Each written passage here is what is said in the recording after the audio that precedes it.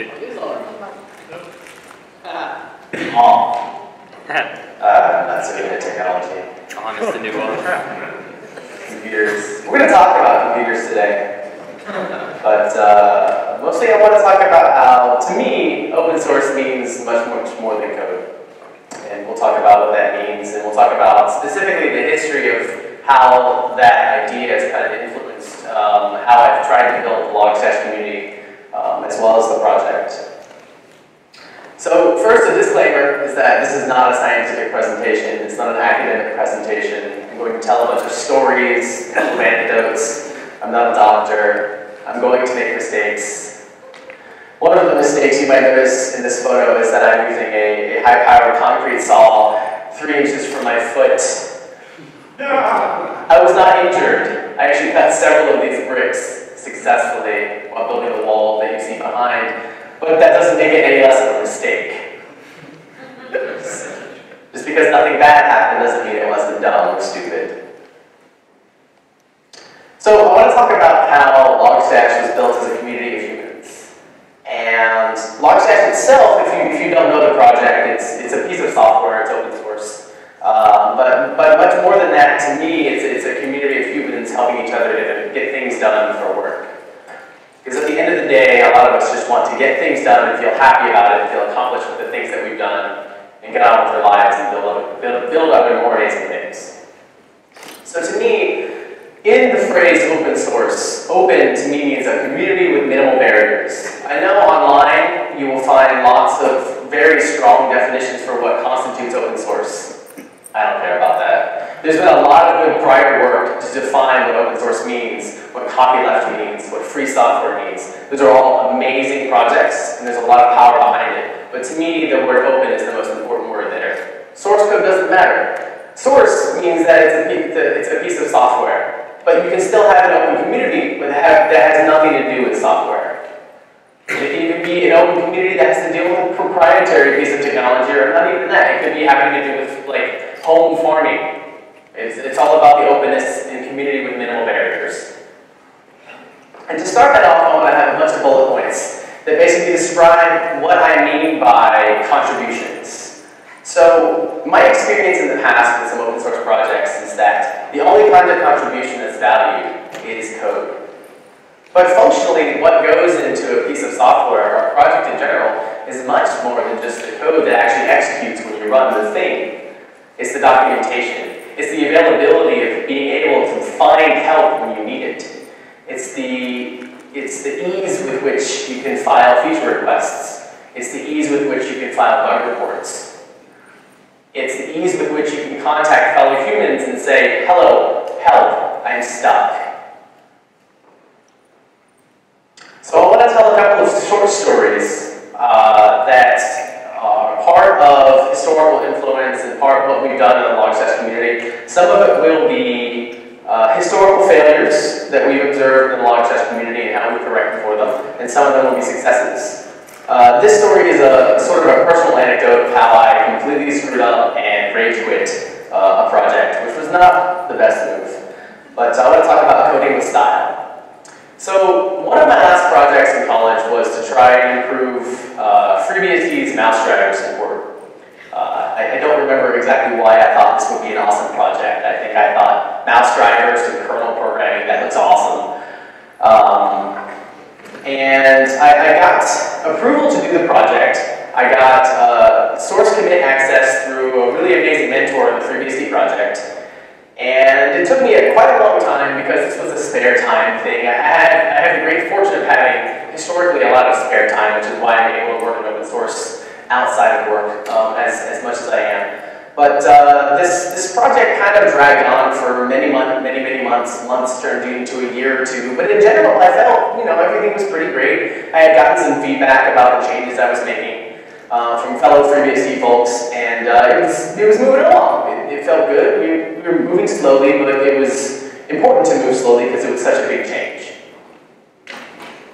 About 2 years into this kind of part-time work, almost 2 years to the day, a commit came in that had this for the commit message.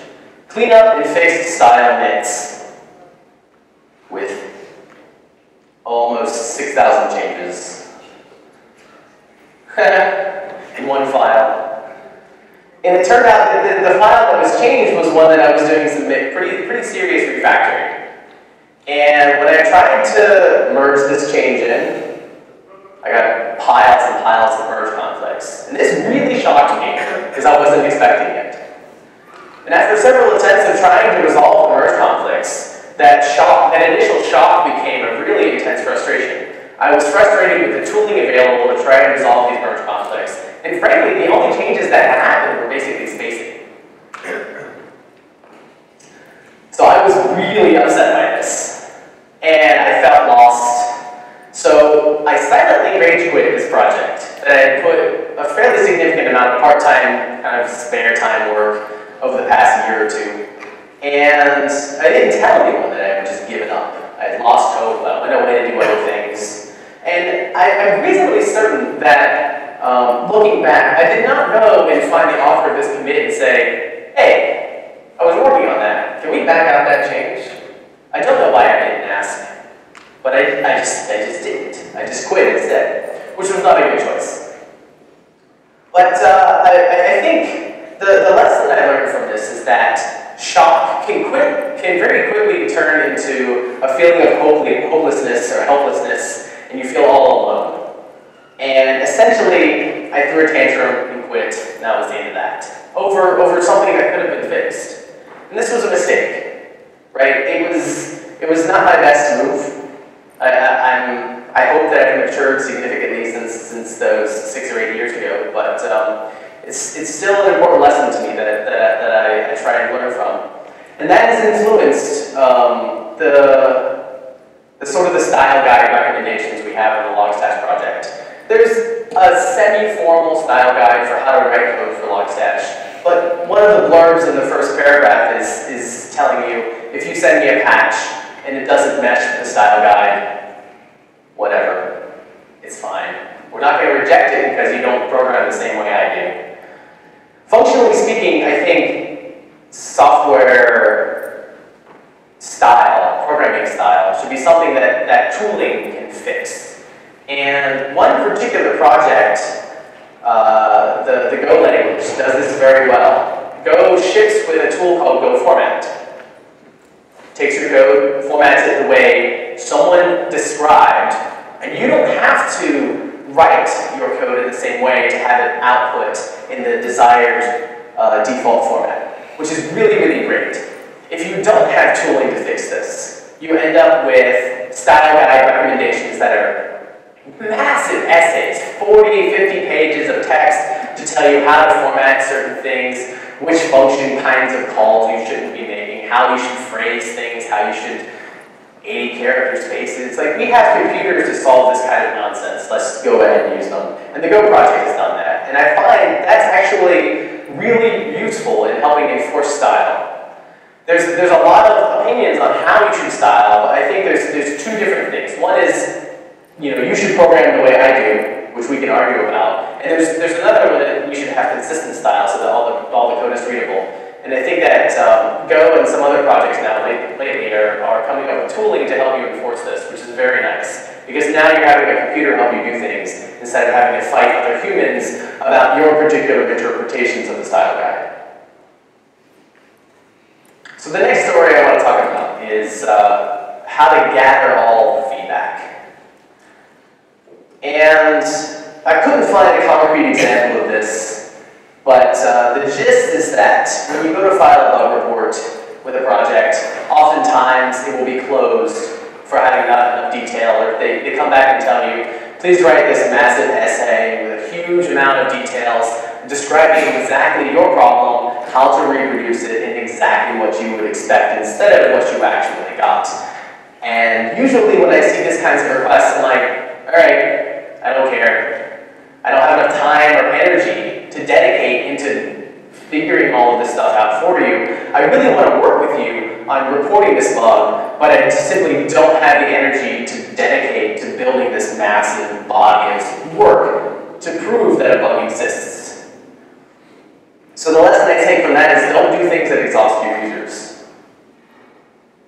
And I heavily encourage people in the Logstash community to file literally all of I actively encourage this. And even if the description of a problem is, I saw something weird, I say file a bug.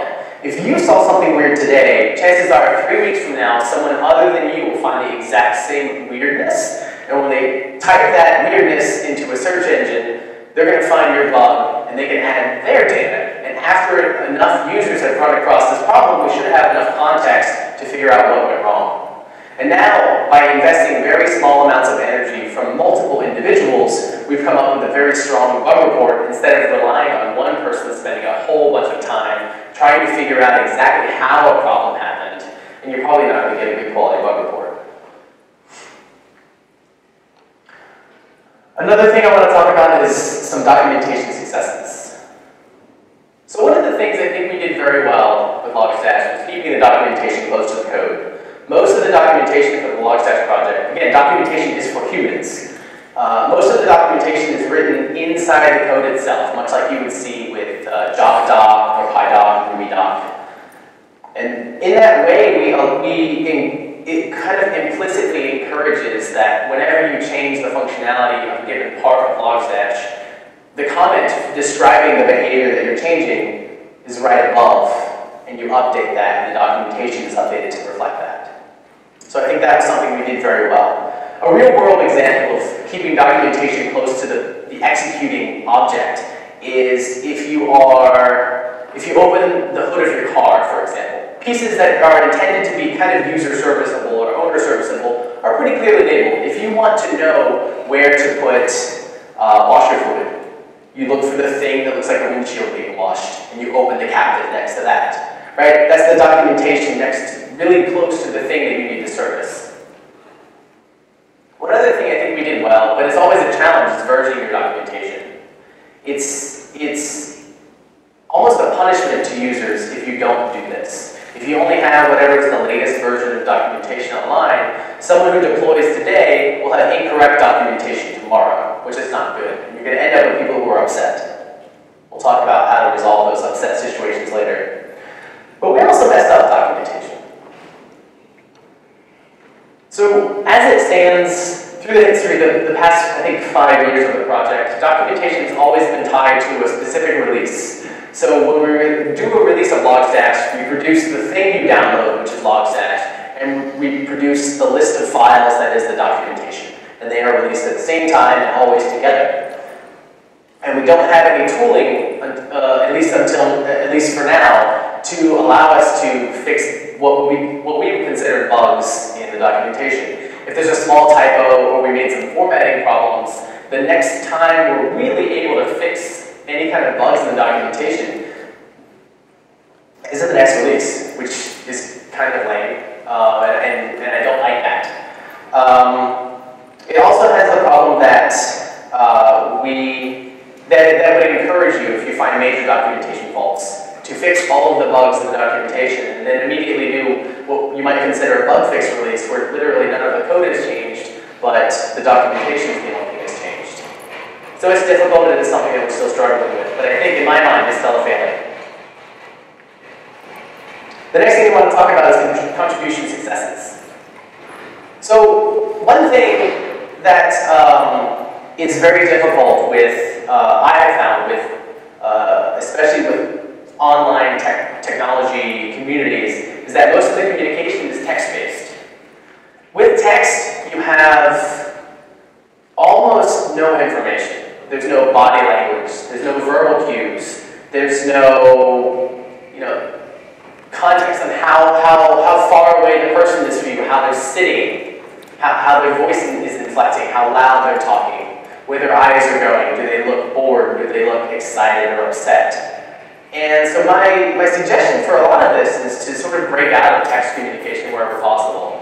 I think this, in a way, is the reason for animated GIFs making a sort of resurgence in terms of communications, or emoji making a big surge recently, is that text is kind of boring.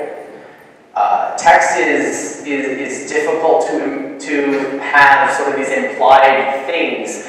If I say something sarcastically in person, the sarcasm will be made clear in my facial expressions and the tone of my voice. But in text, it looks like I'm presenting something as fact that you think is completely silly, and then we might fight, right? So because there's no, for example, Unicode character for I am being sarcastic, I think it's very valuable to break out in these situations and use video or pictures or audio. In this particular case, this is me saying looks good to me on a pull request on GitHub, right? Rather than typing, looks good to me, please merge, I simply just take a quick picture with my webcam and we're good to go. Obviously, if you're not comfortable with this, that's totally fine. There are other options than simply taking a picture of your face. You can post a picture of a cat for all that really matters, but I think the most important point I would say out of this is break away from plain text. There's been some contribution failures, I think. One of them recently is that I'm haunted by a number, and in my mind it's a very large number that I believe, you know what it is, that I believe should be very small. And it haunts me because I take it as a personal failing. And that's this number. This is the number of open pull requests on GitHub for Logstash. It's over 200 patches waiting for someone to come along and review it, give feedback, and merge it. This number to me is very large. It haunts me because I feel like this number should be low. Because for some reason I believe that a high number is some kind of indication that we're not actively engaging with this particular part of the community of folks who are contributing code to Logstash. And I feel bad, right? But in my head, I feel bad. On the other side of my brain, I know there's only so many hours in the day. And we have to choose the kinds of things that we work on, and sometimes it's not reviewing code that comes in from the community. So I don't know exactly how to fix this, but it's something we're very aware of. Another story I want to talk about is asking for help. And this comes from my experience in dealing with other open source communities where you show up as basically an outsider and you ask for help. And maybe you join the IRC channel and you're like, hey everyone, this project is amazing. I'm trying to do X, Y, Z, and it's not working.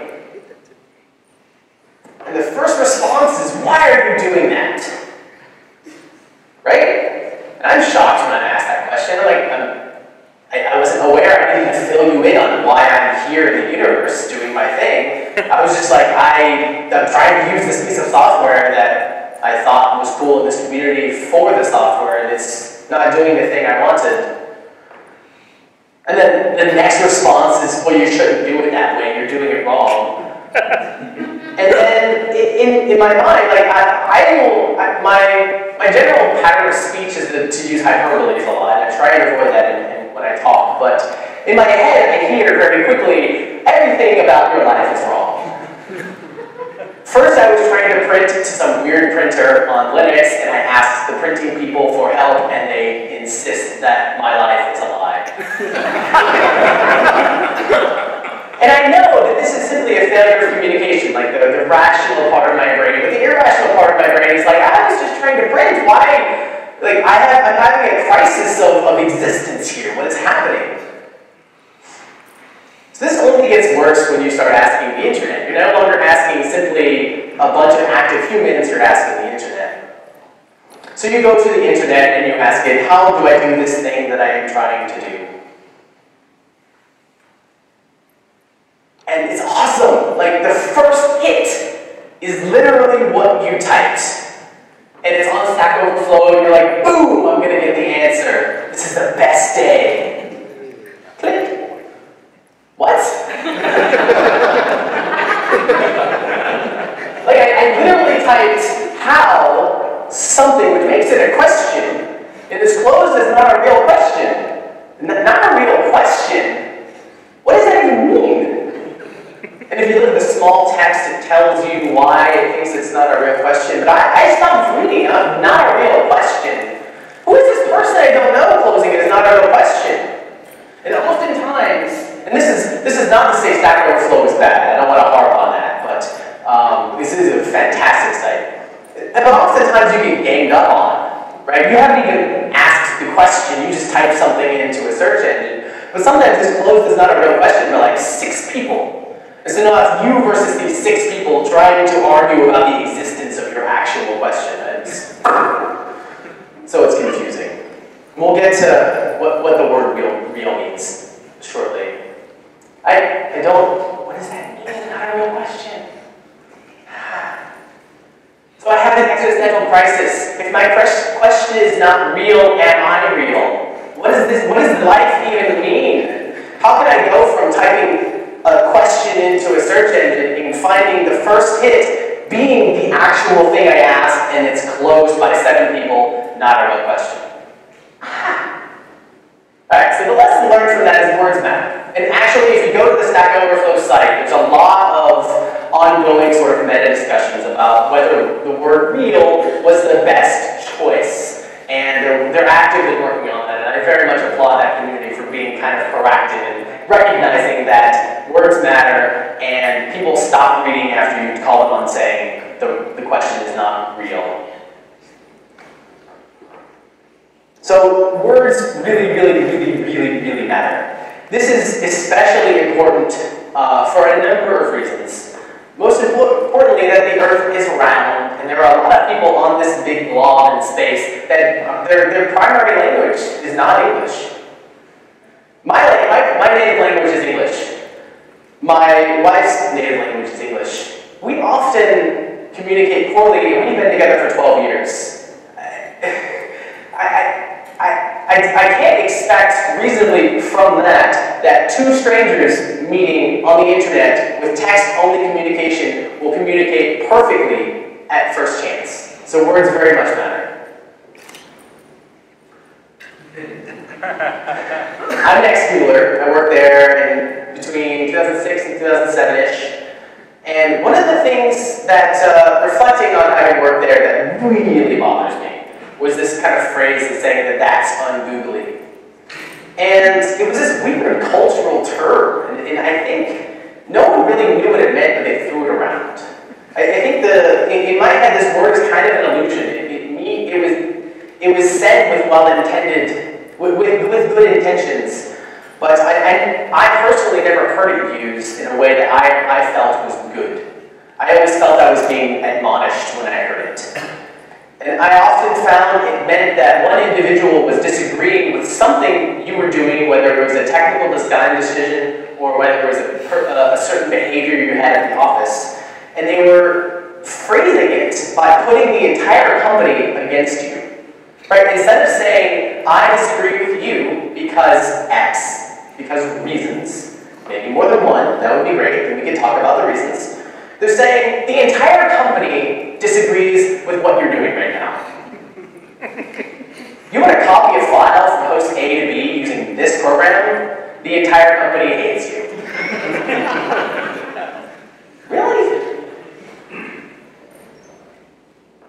So you see this outside of the little microverse that is Google, and you see it in the form of phrases like that's an anti-pattern, and you'll see other things like that's not idiomatic.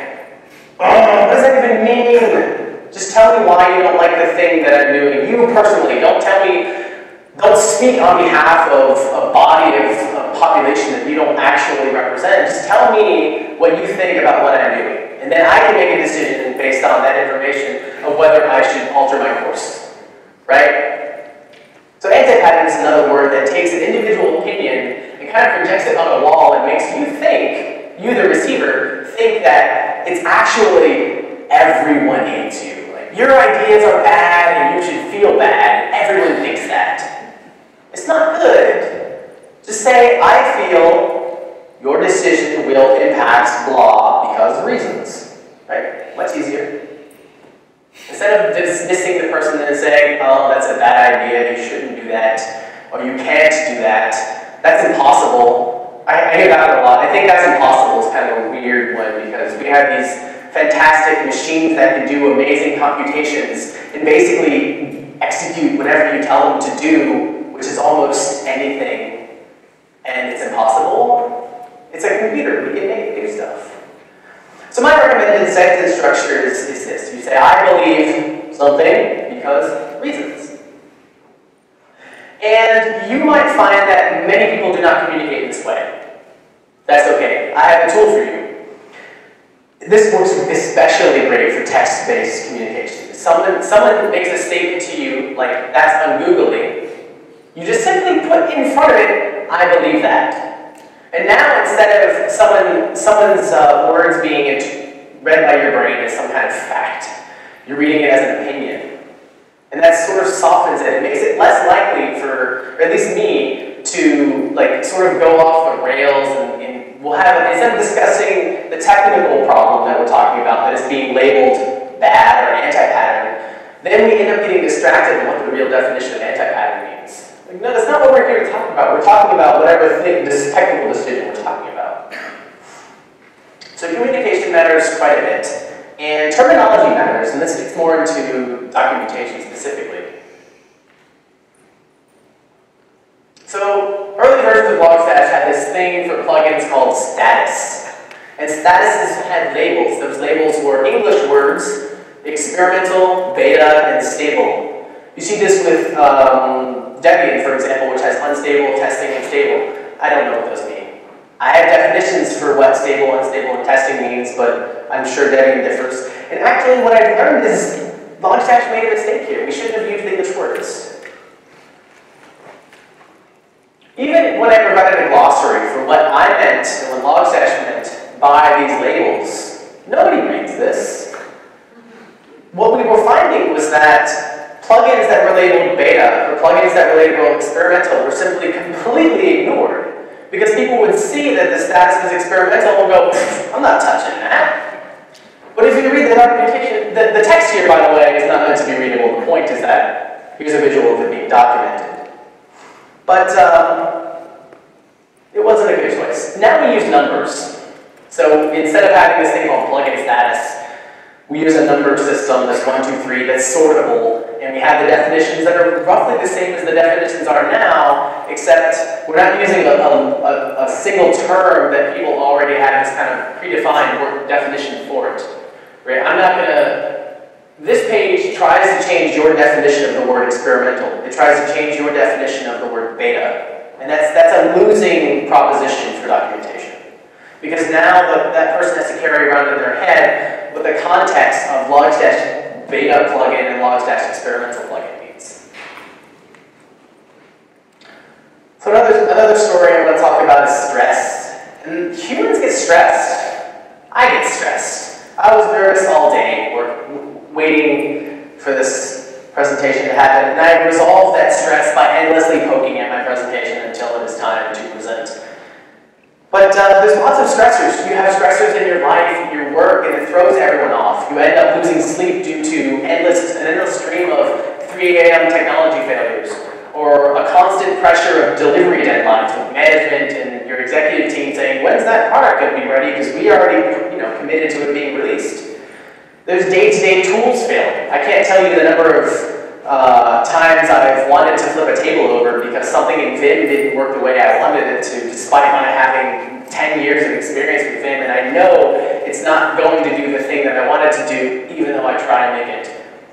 Commuting is a stress. Your out-of-work life experiences are stressful. Relationships, and parenting, and other responsibilities are stressful. Bills are stressful. All of that can manifest itself in completely unrelated aspects of your life. And I don't think the community should be your psychologist, but it can help in a little ways, right? So I observe stress in others when someone joins the Logstash IRC channel and they're very upset and they're very angry. Specifically, they're angry about Logstash. It has ruined their day, ruined their week, or they've spent 6 hours banging their head on a problem. And most frequently, I have found that their problem with Logstash really was simply just the last straw. Right? They were at the boiling point, and like a small thing they couldn't figure out in Logstash just made them explode. And that's okay, because humans are like that. We need to accept that that happens. And what I found in some communities is, or my experience in some communities is that these people enter as sort of outsiders, and they're basically setting everything on fire, and people just shove them out or ignore them and hope they go away. And it's not helping anything. We'll talk about how to turn this around shortly.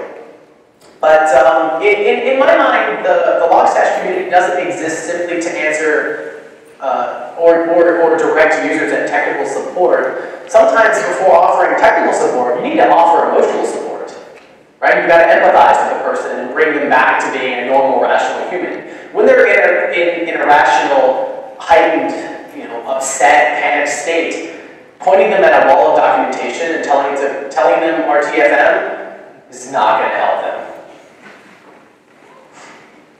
So there's quite a bit of prior work in managing what is called often as a behavioral crisis, and strategies for what is called de-escalation, for helping someone go from this sort of irrational behavioral crisis state back to being a rational person, and then you can talk to them and help them solve the problem. So it's really a two-step process. One is talking them down, getting them to stop setting things on fire, getting them to realize that they are not alone, that they have humans in this world who are willing to help them with this particular problem, and then actually helping them solve that problem. It's very important that that's a two-step process. Right? I talked earlier about sort of complicated bug reporting processes. If I've had a really bad day, and you ask me to file a very detailed bug report about something that has just completely made me irate, I'm probably going to throw some very ugly words at you. And in retrospect, I will have regretted saying those words, but that's just, in the moment, we're very emotional people. So I did some Googling for crisis intervention modeling and techniques and whatever, and it turns out a lot of them are fairly well defined in terms of best practices and what current recommendations for talking people down and helping them resolve problems. And North Carolina has some crisis intervention stuff that's available online, and they have this sort of mnemonic called LEAP, which is listen, engage, affirm, and partner. And you do that you do those 4 steps in that order. So you show that you're actively listening, you engage with the person and try and figure out what is going on, what's making them upset. You affirm that their problem is real, right? We get back to the question or the statement of this is not a real question. If someone is upset and you tell them the problem is not real, they're going to go ballistic. And then lastly, you partner with them. This is not simply saying, okay, we've talked you down, we've calmed you down, you're back to being a normal, healthy human mentally, and now I'm just going to say, see that wall of text over there? Go read the entire thing and then come back and ask questions. Right? Now you're asking someone who's just finally gotten back to sanity and gotten back to a healthy mental state and tell them to read a 600-page document. And they're just going to go back to being irate. So it's important to partner with them. And I will acknowledge that you will not always have time or energy to partner with these people. Right? Partnering with these people is not necessarily part of your day-to-day job. You may not have the energy or the experience to enjoy doing this kind of thing. But if you have the option, in my mind, this is the best way to do it. So I mentioned this before, that text-based communication, there's no body language, no verbal cues. This makes doing this LEAP process much more difficult because you can't see how they're feeling. The body is a very expressive thing. Even if they've stopped talking, if they're silent, their body is still radiating information. Right? Where their eyes are looking, how they're rocking, how they're moving back and forth, what their hands are doing, are they slouching? All of these things are informational cues you don't get over text. So some things that I've said in the past to try and get people to sort of recenter them and refocus them is that I say, I'm sorry Logstash is giving you a bad time, can I help? I like to say I'm sorry frequently to these kinds of users because I feel it gives some kind of ownership to me that something in their world is broken. If they're having a bad time with Logstash, I feel that it's fine for me to admit I wrote a lot of this software, it's probably my fault the bug is there, I can take ownership of you having a bad time. And now we've shared ownership. Right now we're both going through this journey of solving this problem together and you're not alone. I find saying I'm sorry is very important. You can also say something like this if you don't want to take ownership. And this is actually a fact. Computers are literally the worst things. Right? One of the sort of crises I think about frequently is that computer and software technology is amazing and quite terrible simultaneously. Printers are a tragic pile of bad, and my phone mostly sometimes almost works, and my laptop never gets on Wi-Fi. out. There's all these things that should just work in theory, but oftentimes they're just reasons. Humans make these things and they just don't work sometimes. And so you just empathize or sympathize with the person. Ugh, computers are the worst. Let me see if I can help you. Even if you don't have time to help, you don't have to say that I can help. Just acknowledge that computers are crap. And I'm happy for you to tell everyone in the world that is having problems with Logstash that Logstash is a piece of junk, because that will help them sort of recenter and go, oh yeah, you know, I have problems with computers every single day. This is not the first time. Another thing that I like to say is that's totally a bug. Right? This removes the burden of cause on the user. What I have found, especially from non-technical users, like my parents, for example, they're bad at computers, and that they're afraid of them. They're afraid of touching them in a way that will make them fail. And it's not their fault that their operating system keeps crashing. Right? They poked a button that was supposed to save a document, and the whole machine blew up. That wasn't their fault. Right? It's called save. It's not called, you know, new kind of machine. And so saying that, that behavior that you're seeing from the software is not intended, it's a bug, is a very powerful statement. And also following it up with sort of paraphrasing, this is not your fault. Right? You're in a situation because software has misbehaved, and it's not your fault. And it could just be a bug in the documentation. You might have been following a tutorial and it didn't work. It's not your fault. Right? If the tutorial leads you down a path of failure, it's not your fault.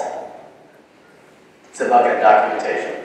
So something I like to do is a two-step process. One is part of kind of more rapidly de-escalating the crisis, which is offering a workaround. In some cases, this is simply not possible. Maybe the bug is so entrenched that there is no possible workaround, or maybe it's too difficult given the context of the problem to even offer a workaround. But if there is no workaround, you can say, I'm sorry, I can't think of a workaround. And it's important to say, I don't know if there's a workaround, instead of saying something that sounds factual, which is, there is no workaround, right? Because that leaves the user helpless. And that often documents what appears to be a fact, when really it is, I believe, this is the pre-pending, the sentence again, I believe there is no workaround. And lastly, offering to document the problem in a ticket. And so my first encouragement for documenting the problem is asking the user to document the ticket. And that will depend on what I think their mental state is. And if they say, I don't have an account on GitHub, or I don't have an account to file a ticket, or I don't know how to file a ticket, I deal with the ticket system 5 days a week. I can just type some stuff in and it's okay. So I don't mind filing tickets on behalf of users. The next story I want to talk about, and this piggybacks on what you can do once you've de-escalated a user, is the rebound process. So just to sort of recap, a human in crisis shows up in the community looking a bit like this. Very angry, you have no context, all you know is they are furious. You don't know who they are, you don't know what their face looks like, you just know that their username is foopants, and they are furious. And visually, it might look like this. They're setting everything on fire. So members of the community generally have two options. One, you can help resolve the crisis, or two, you can ignore, or even worse, eject the person in crisis. I do not recommend the second form. I always recommend helping this person. And if you help, you might find a magical thing happens. You will find that when the crisis is resolved, you'll find this human to be actually quite nice and pleasant. And in the best case, and I have no data on this, but anecdotally, it's quite a number of people, is once you have brought them back to having a healthy mind state, you'll find that they actually stick around in the community and become great contributors. Some of the best contributors in the Logstash community showed up on their first day, setting everything on fire and being furious, and the second day, they came back and they were helping newbies. So they went from being completely angry and ready to blow up the world to helping new users in 24 hours. That to me is quite awesome. That's one of my favorite things as being sort of the steward of the Logstash community, is seeing this kind of thing happen, where you have someone come in who is very upset, and then you turn them around with only a little bit of energy from myself or someone else, they come back and they are now a productive and actually really great, useful contributor to the community. And I say contributor because they may not code, again, code is not the only contribution. Hanging out in the IRC channel and answering questions, hanging out on the mailing list or filing bugs or any of that stuff is great contributions. They're all equal to me. Another story I want to talk about is careers. So the Logstash team is always growing. At Elasticsearch, we're up to 7 people now. Always hiring more. But it's a fairly significant change from where I was about a year and a month ago, where it was basically just me. And we had a lot of contributors doing IRC, email, ticket support, bugs, and code. But primarily the primary input to things in the project was myself. But now it's 7 folks working on it full time, which is quite amazing. Which allows me, for example, to go on vacation and the project still carries on quite strongly without my presence. One other thing that happens is that, you know,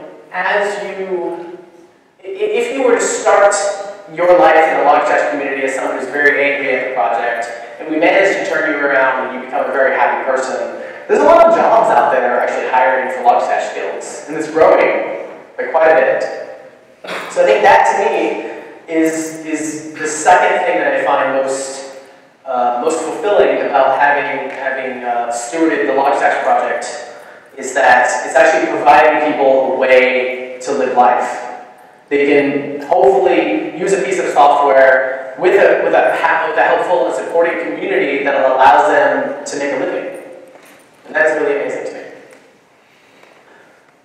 And over the years, I have kind of codified some of the ways that we present kind of social norms in a way, or laws, as it were, in the Logstash community. One of which is, if you have a bad time, it's a bug.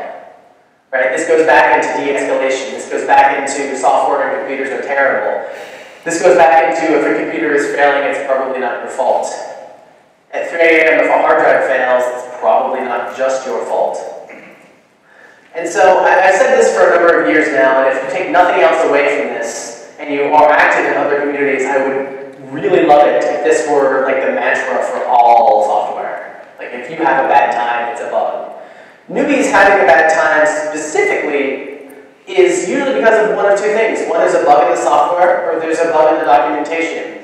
The third thing is they have royally screwed up. But why have they screwed up? Is it because the documentation is lying to them? How often have you been lied to by documentation? Frequently. And the Logstash docs, by far, are not perfect. There's all kinds of mistakes. And I think the best thing a community can provide is human-to-human contact, even if it's over text. Because a human being frustrated with not knowing what the next step is, looking at a wall of text is not going to help them. There is no super advanced artificial intelligence that is going to help them, as a human, figure out what to do next and understand context. But talking to another human who may have been in your space before is very, very useful.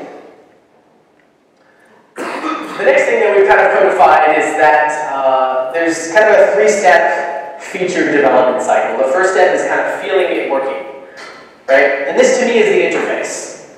What does the configuration look like? What does the UI look like? How are people going to use it? How does it feel when we use it? And once we have that, we're going to make it right by writing tests. Tests are important. I will admit that Logstash doesn't have as many tests as I would like, but frankly, what piece of software has a perfect test suite? I don't know. And then the third step is making it fast.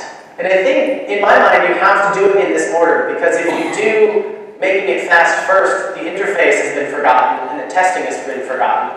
And ditto, if you do make it right first, you've forgotten to even design the interface or how it's going to be used. And so you've written a bunch of tests with an interface that hasn't been planned. And so a number of most of the performance complaints about Logstash have been because of certain pieces of Logstash that are still in step 1 or step 2. Right? And I almost wait for people to say, why isn't this piece of Logstash fast enough? Then we know to make it go to step 3. The last thing I would say is that if it doesn't do a thing today, we can make it do that thing tomorrow. The other way I say that is, it's a computer, we can make it do stuff.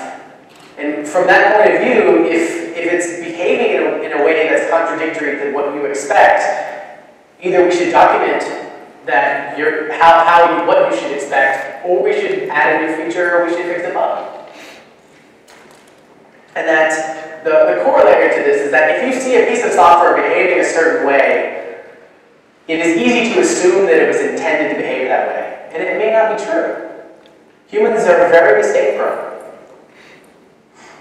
So I want to talk a little bit about future stuff. Most importantly, I think I want Logstash to have a code of conduct. I've seen a number of open source projects starting to adopt codes of conduct, and even more frequently, I've seen conferences adopt codes of conduct, including this one. And codes of conduct, I think, are important in my mind for even making it more open.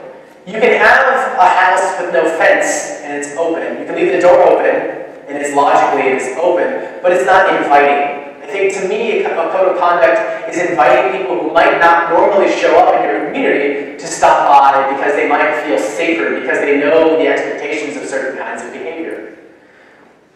And most specifically, I would love to proactively get a good code of conduct in the Logstash community. By proactive, I mean, I don't want to wait for something awful to happen to then react and say, now we need a code of conduct.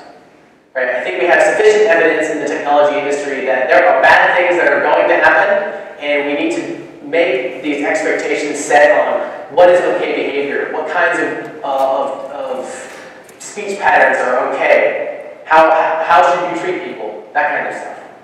And again, this is for invitation. This is, you often see a sort of like a visceral and negative reaction to the idea of codes of conduct. If you are wondering why a code of conduct exists, that code of conduct is not for you. The code of conduct is generally for inviting people who might normally feel afraid or not welcome in certain communities. And I think for Logstash to fully be an open community, we have to have this sort of billboard that says, all are welcome and here's how. And here's how we enforce it. And groups like the ADA Initiative and also the Geek Feminism Wiki are also really great resources for finding out how you might come up with a great code of conduct for your communities. The next piece of future stuff, again, part of code of conduct is we want to make it easier to get started contributing. I've had recently a number of users who say, I want to start working on Logstash by writing code, but all the documentation you have for developing is for Unix systems. I run Windows. And I don't have an answer for that right now, but we should. It should be easier to get started. We should make it easier for people to get their foot in the door so they can contribute in whatever way they wish. Let's see. So in summary, I think your community may appear difficult to navigate without things like a code of conduct, without clearly documented norms or social norms or rules of engagement. What seems obvious and easy to navigate for you will look completely opaque and confusing to others. And also remember that as a open source contributor or simply as a user or whatever role you decide to label yourself with, that there is life outside. And that if you see bug reports that have been open for 10 years, and maybe because there just hasn't been enough energy, there hasn't been that tipping point to say someone who can work on this must work on this. And also, don't point cannons at your community. Don't use sort of subjective labels like real, or that's an anti-pattern, or that's not idiomatic programming. Explain why. Take the time to explain without using these sort of very subjective words that may be confusing and are actually very kind of put offish in rejecting of new lawcomers. And don't say RTFM, because documentation everywhere is terrible. And the last thing I would reiterate again is that if a newbie has a bad time, it is a bug. And so, in conclusion, we are all in this together, so let's do it together, and let's do something awesome. Thank you.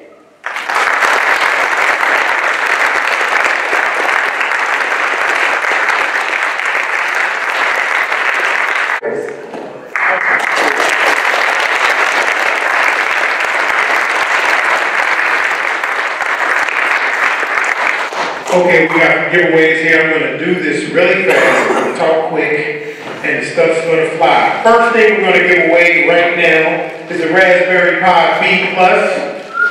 Yeah, we're starting off with something cool. Thomas O'Brien. Yeah. All right, we got Justin Dowling, Justin. Okay, it's a vote for you, buddy. This is BSB hats. We got. Yeah, so whenever your name's called, just stand up and we'll run it to you. David Reed.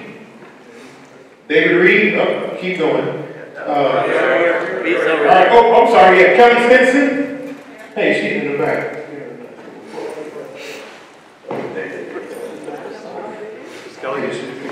Megan Furr, Dustin Cox. All right, Lucas Allen, Joe Maraca,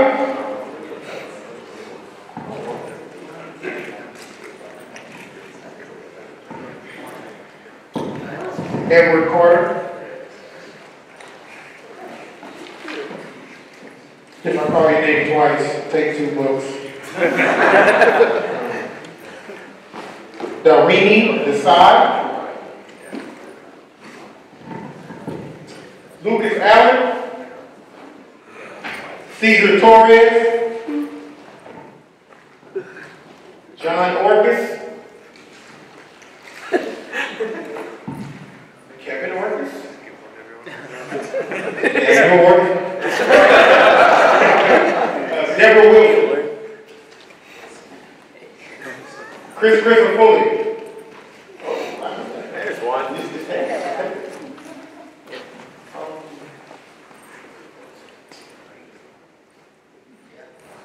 I'm going to give away another Raspberry Pi. Chad Wingnagel. Chad.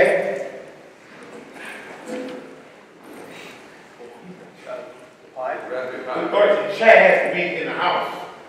All right, it'll be Arthur. Yeah, well, there you go. You got to be in here to get it. Douglas Hock. Douglas. No Douglas. Okay. Michael Beck. John Powles, John Moore, Sophia Neves,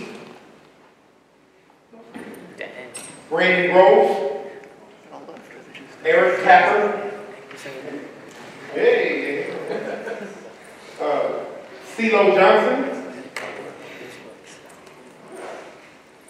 Carolyn Akey, Don Friend, Daniel Lee Warren,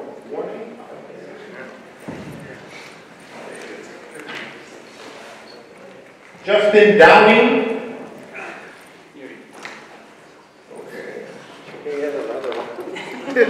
Daniel Pecora. This is Raspberry Pi. Daniel Pecora. Somebody else. I can take it. Carolyn Joe Dixon. We got James Tryon, Cody McMahon. You're batting about 100. I know. Glenn Chin. That's a cool name. Glenn Chin. Okay. Andrew Bailey, Ben Hosmer, Eric Murphy, Larry Black, Brian J. Smith. Yeah. Carol Gann.